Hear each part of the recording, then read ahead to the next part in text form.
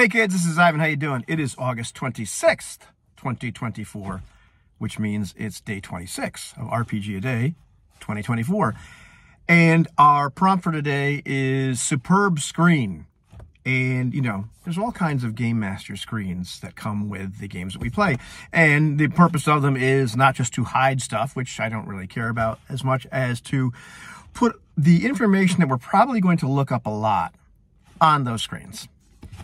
And while they're all pretty good, and there's some really great quality ones out there, the screens that I have liked the best aren't really screens at all, because, you know, when it comes to that purpose of having the information that we might need at our fingertips faster than we can find it in the book, there's been nothing better than the cheat sheets made by my friend Eloy of the Umbramancer channel. And I'm not sure which the first cheat sheet he made for us. It might have been for Circle of Hands. It might have been for a game before that. But when we learn a new game, Eloy has a very special talent of being able to find all the parts of the game that we're going to need to look up and remove all the interstitial tissue and just put those on a document.